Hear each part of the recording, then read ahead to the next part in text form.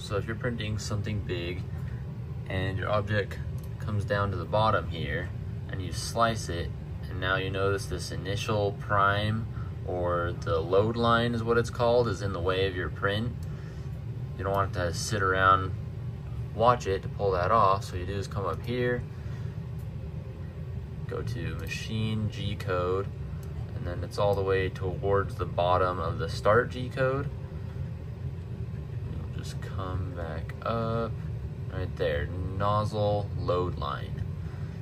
And so you want to come right here, because this is where it starts at this 240.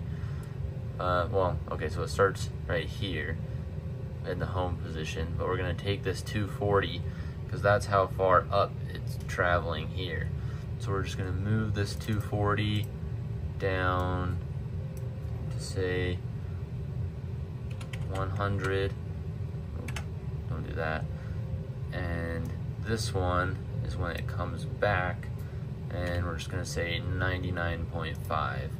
So now, close out of this, re-slice, and there you go.